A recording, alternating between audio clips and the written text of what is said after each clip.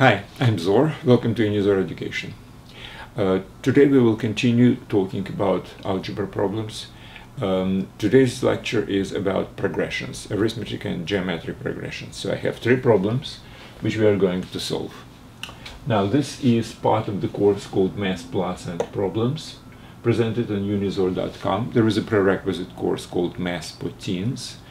Now, Math for Teens is basically a theoretical material with some problems, but more or less classical problems, typical for high school. Now, these problems are not exactly typical, and that's basically why I have decided to separate these non-typical problems into a separate course called Math Plus and Problems, which follows the Math for Teens. On the same website you might find some other interesting courses like Physics for Teens or Relativity for All, Special Theory of Relativity. Every lecture on the website on Unizor.com is supplemented with a text, notes, whatever you call it. It's basically like a textbook, well, piece of the textbook, which is exactly the same material which I present on the lecture itself. So it's very convenient basically to watch the lecture, and then you can read on the same page basically the theoretical material, whatever I was just talking about on the whiteboard. It's presented as a text, and it's very educational actually to do both. You can start from the text and then watch the lecture, or the other way around. Now, these are problems, and what's very important is to try to solve all these problems yourself.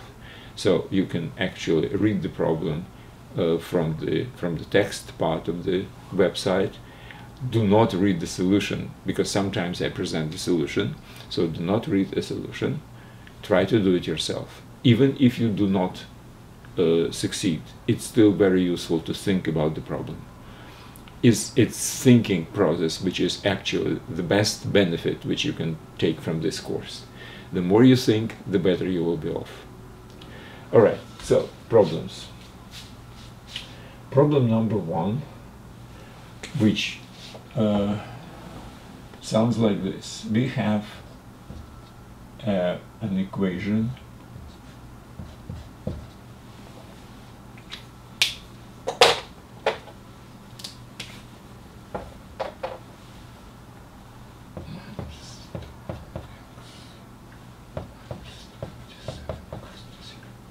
Okay, so this is x cubed plus 7x squared minus 21x minus 27 equals to 0. I would like to solve it. However, now this is obviously the third degree, so we don't have any kind of a formula. Well, there is a formula for third degree. It's called Cardano formula. He actually derived it for solutions, roots of this particular third degree equation. But we don't know. It's a very bulky formula. That's not interesting. However, there is one additional condition which will allow you to solve this problem. The roots of this equation, the solutions of this equation, x1, x2, and x3, form a geometric progression.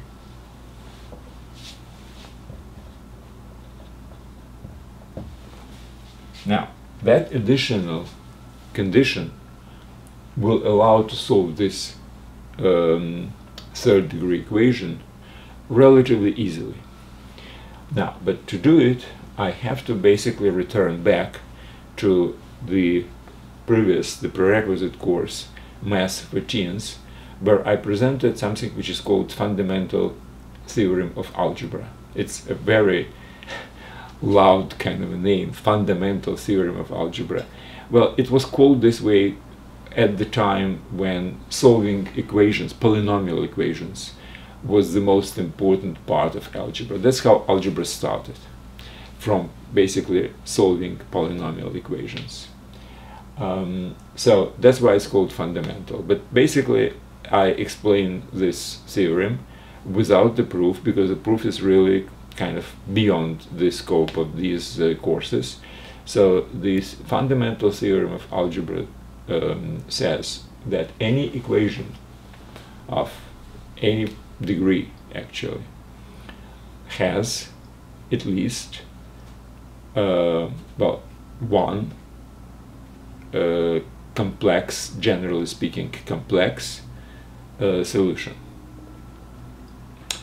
Well, it's kind of an interesting thing, and it's not obvious thing, but this is really a very kind of complicated kind of theorem, that any polynomial equation has a solution in the field of complex numbers, which basically includes real numbers and maybe imaginary as well.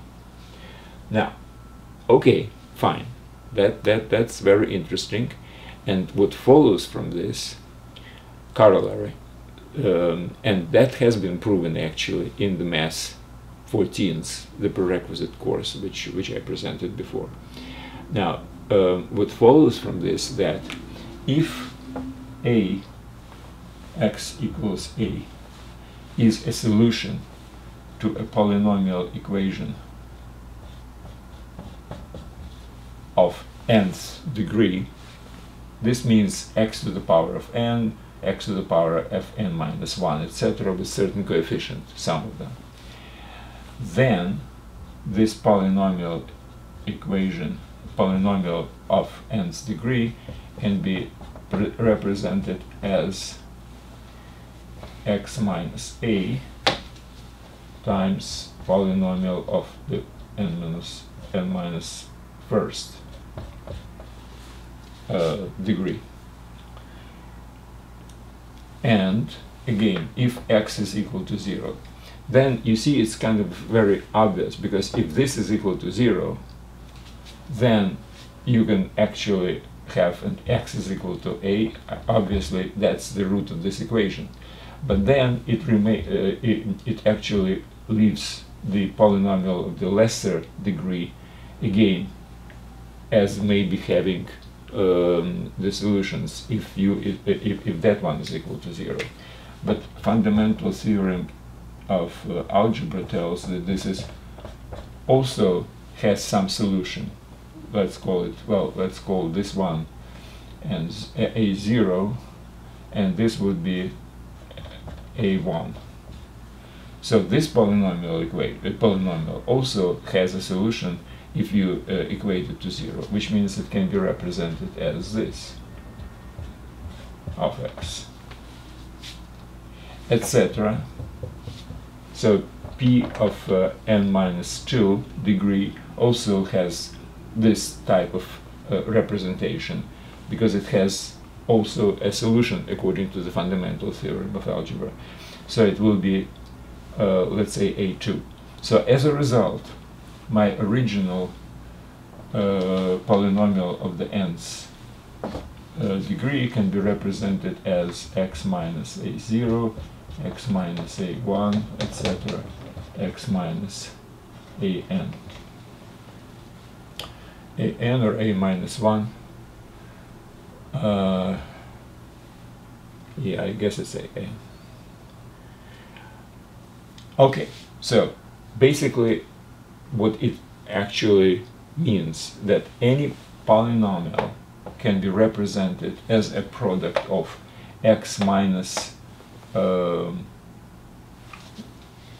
that's probably n minus 1, because I will have x to the power of n. Okay, so what it means, that any polynomial can be represented as product of x minus first solution times x minus the second solution, etc. Now, the first coefficient at x to the power of n in this case is 1.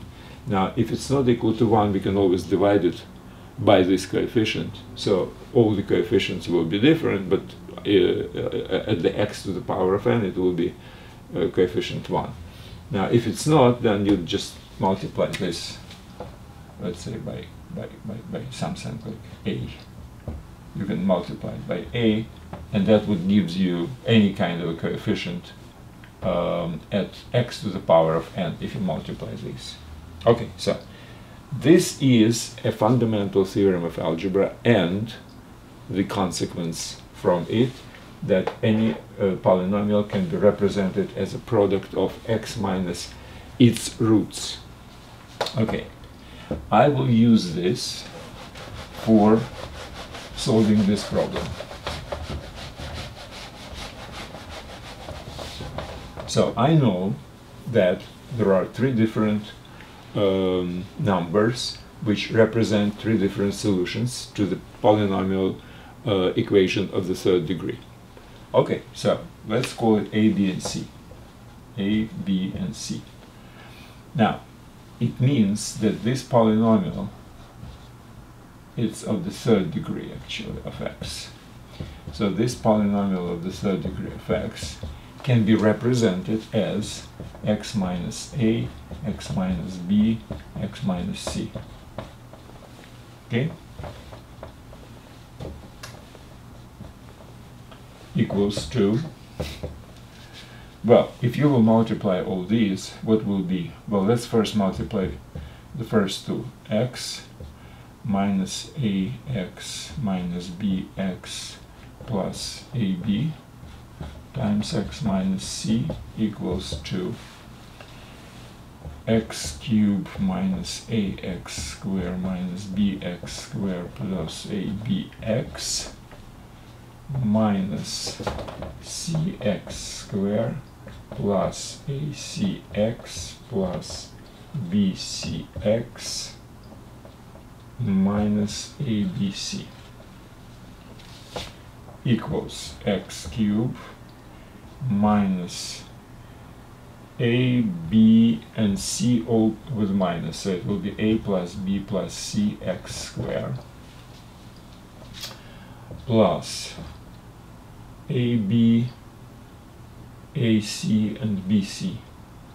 A, b, b, c, I'll put ca, so it's a cyclical, doesn't matter, x.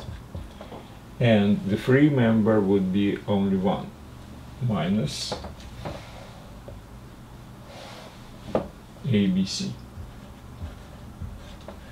Okay, so if A, B, and C are roots of this equation, then it can be represented as this. Which means what?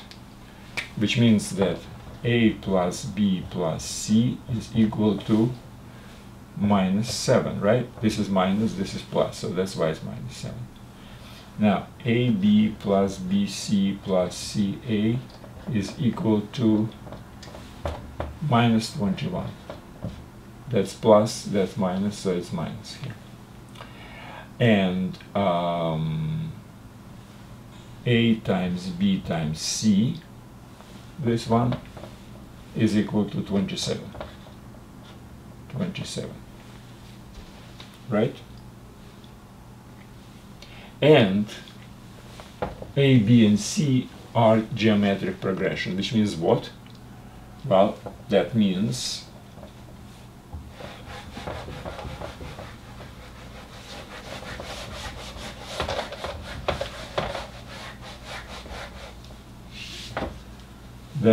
that B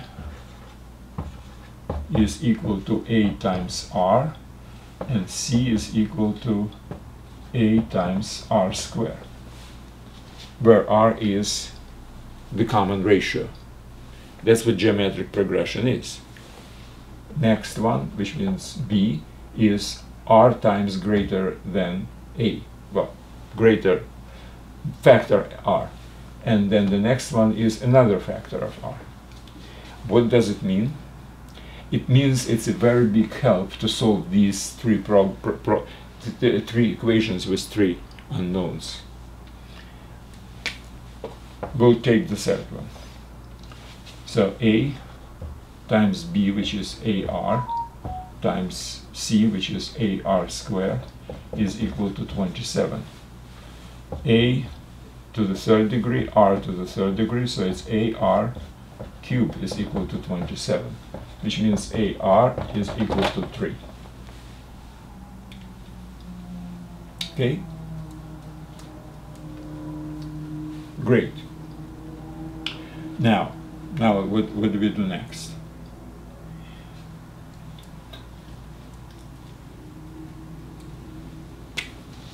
AR is actually B.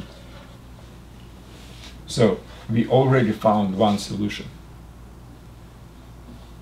Now let's use it for solving this thing. So B is 3, we know that.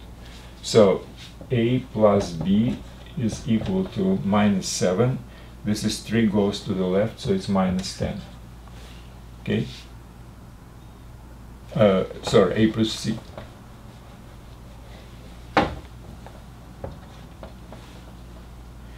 Now A times C from the third equation is 27 divided by 3, which is 9. Right? Well, now everything is simple. What you can do is basically find C is equal to -10 minus A. Substitute to this one, you will have A times C, which will be -10A minus 9A square. Sorry, times A times C minus 10A minus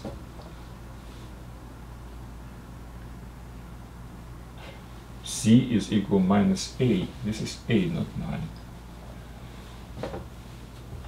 A. So times A minus A square is equal to 9. And this is just a quadratic equation for A. So A square plus 10A minus plus 9 is equal to 0.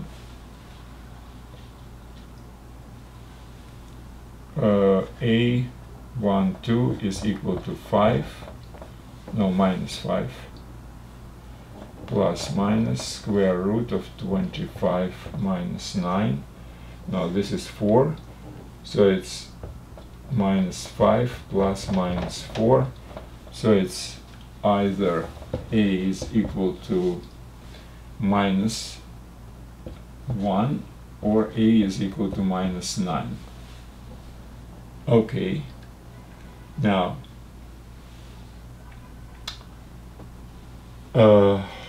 well, if it's minus 1, then the next one is B was equal to 3, so R is equal to minus 3, right?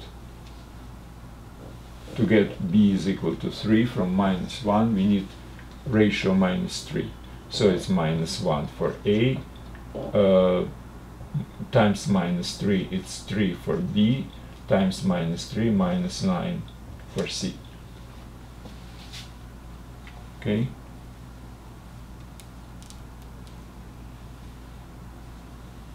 Now, if I will use A is equal to minus 9, then I will have minus 9 for A. Now, R is supposed to be 3, which means that R is supposed to be minus 1/3 in this case. So it would be minus 9, then times 1 minus 1/3, it's 3, times 1/3 minus 1. So it's exactly the same 3 values as here. So that's a solutions. These are 3 solutions. Well, that's it. That's the first problem. Now, the second one will be kind of analogous.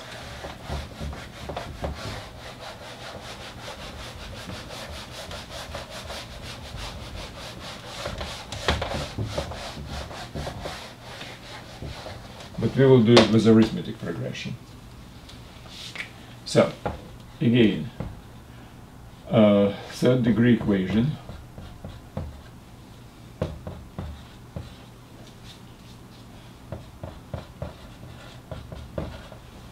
But the roots are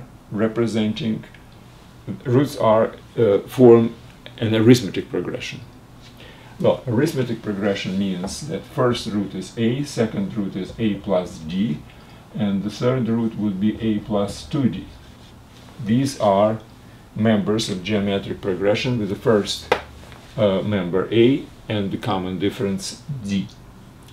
And they are supposed to be roots of this thing, which means, again, back to the same kind of solution, that the sum of these should be equal to minus the coefficient at the x square, same as in the previous problem. So it's a plus d plus a plus 2d is supposed to be equal to 15.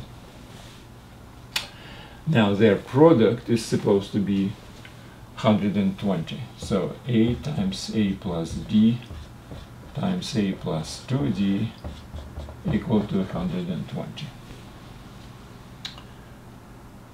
Okay. Now, sorry, minus 120. Yeah, it was an opposite sign. Here opposite from minus 15 is 15, and here opposite is 1, minus 120. So from the first equation, what do we have? A, and A is 3a and 3d. So it's 3a and 3d is 15, which means that a plus d is equal to 5. Okay, that's good. Now, from this, what we can do actually is, let's just use this. So a plus d is 5. So that's basically the second solution we have already found. What's kind of a little trick maybe. Instead of a, we can put, this is 5 minus d, right? So it's 5 minus d. That would be just easier. Times 5, and a plus 2d would be 5 plus d equals to minus 120. Now, why did I do it? Because you see 5 minus d, 5 plus d, that's very easy to multiply. So 5 cancels with this one, so I will have 25 minus d squared equals to 120 divided by 5, it's 24, minus 24, which means d squared is equal to 49, which means d is equal to plus minus 7.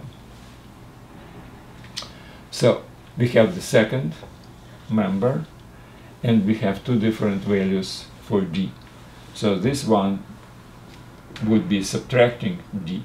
So it's 5 minus 7, and this one would be then 5. Then next one would be 5 plus 7. Another is if I'm using minus 7. So 5 minus minus 7 would be 5 plus 7, 5. And 5 plus 7 would be, considering it's minus, would be 5 minus 7. So these are basically exactly the same numbers. So it's minus 2, 5, and 12. These are solutions. So again, we are using the sum and the product of the roots and the fact that this is arithmetic progression. Okay, that's easy. And the third problem is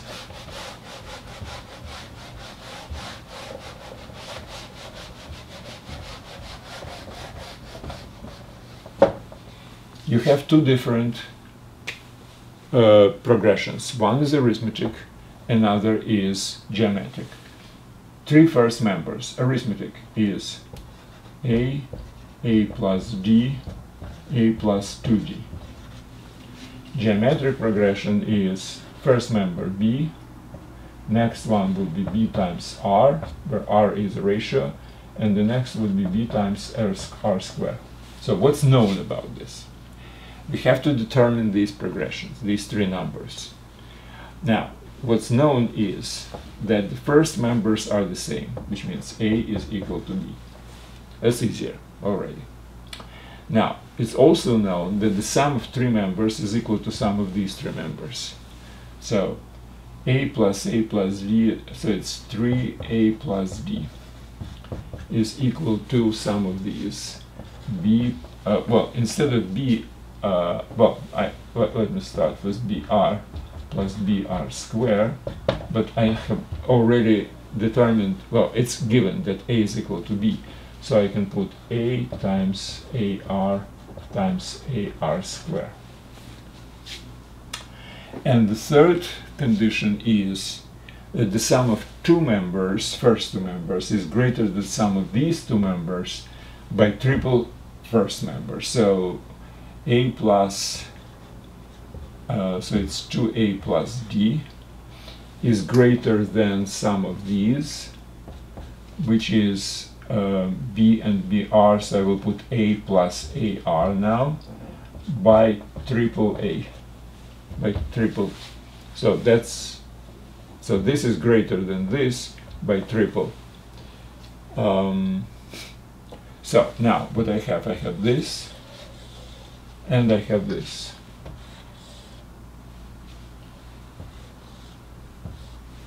Now what's necessary to determine? Well, it's not every member of every progression. What's necessary to determine in this particular problem is only r.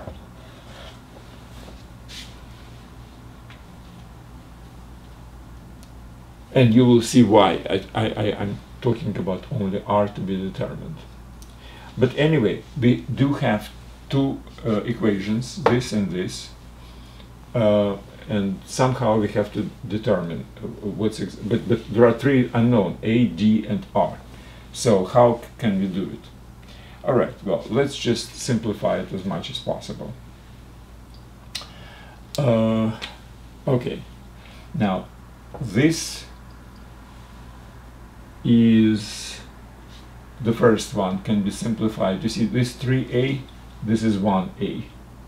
So we will have 2a plus 3d, that's what remaining here, is equal to ar plus ar squared, right? So this a, and out of this 3a I have 2a, everything else I retain. Now this one, also a and 2a, so that would be 1a plus d equals to ar, oh no, there is a 3a as well, so that's minus 1, that's 2a. ar plus 3 minus, so that's 2a, right?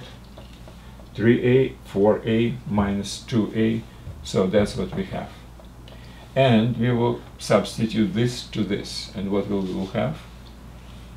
2a plus d, which is ar plus 2a equals ar plus ar squared.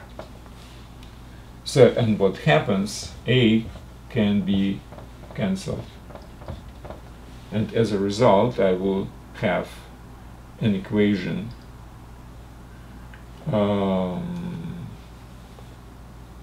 r squared. Am I right? I think I made a mistake somewhere. Okay, 2a plus d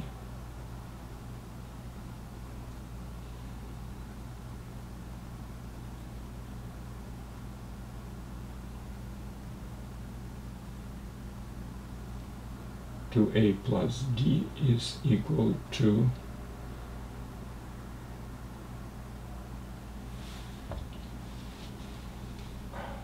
3 plus 3d, 2a plus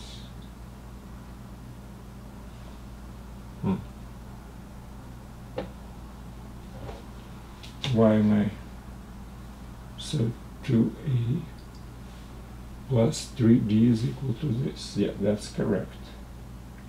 D is equal to 2a plus ar. That's also correct. Okay. Now, if I will substitute, I will have 2a plus 3d. Oh, that's where I'm wrong. It's 3d.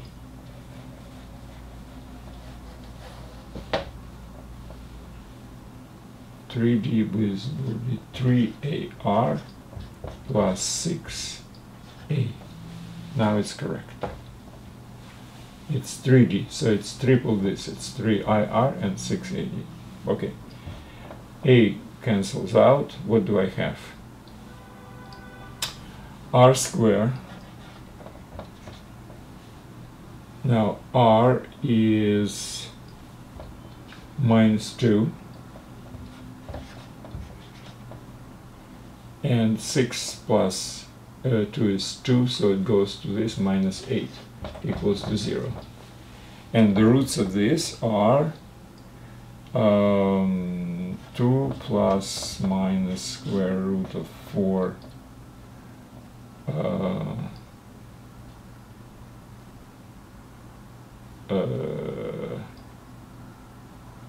4 plus 8. No, it's supposed to be 4 and 2.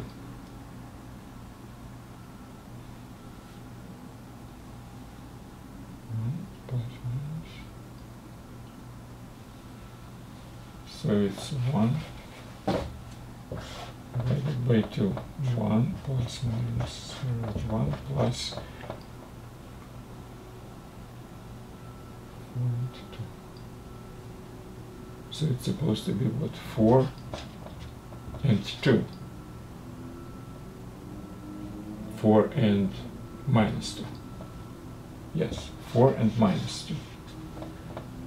Product is minus 8, sum is 2. Yes, 4 and minus 2. So we have two different values for R. 4 and minus 2. Both actually fit the bill. Now, why cannot we determine the rest of the numbers? For one simple reason. You see, A is cancelling out, which means no matter which A we start from as a first number in the geometric or arithmetic progression, we will have the same relationship between the members. So the first three members, sum of first three members will be equal to sum of these three members. Well, the first member is equal, it's given, and the difference between sum of the first two will be the same, basically. So that's why, since it's all proportional, that's why we cannot determine any number, whatever we take as the first one, would fit basically the bill.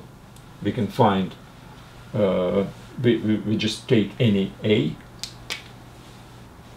Let's say we take A is equal to, let's say, 3.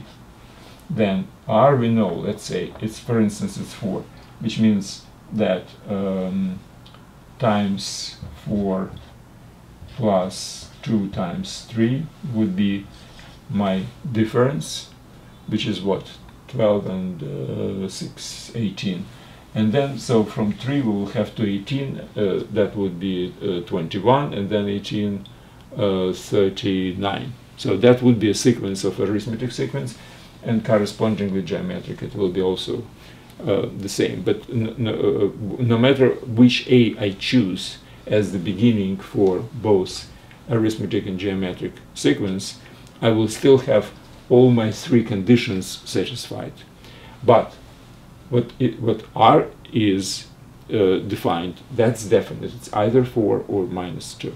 In both cases, we will have the arithmetic and geometric progression with the proper conditions satisfied. Okay, that's it. I suggest you to read the notes for this lecture, the text, which is basically parallel to the lecture. And again, what I'm very much encouraging you to do, read the problem, do not read the solution.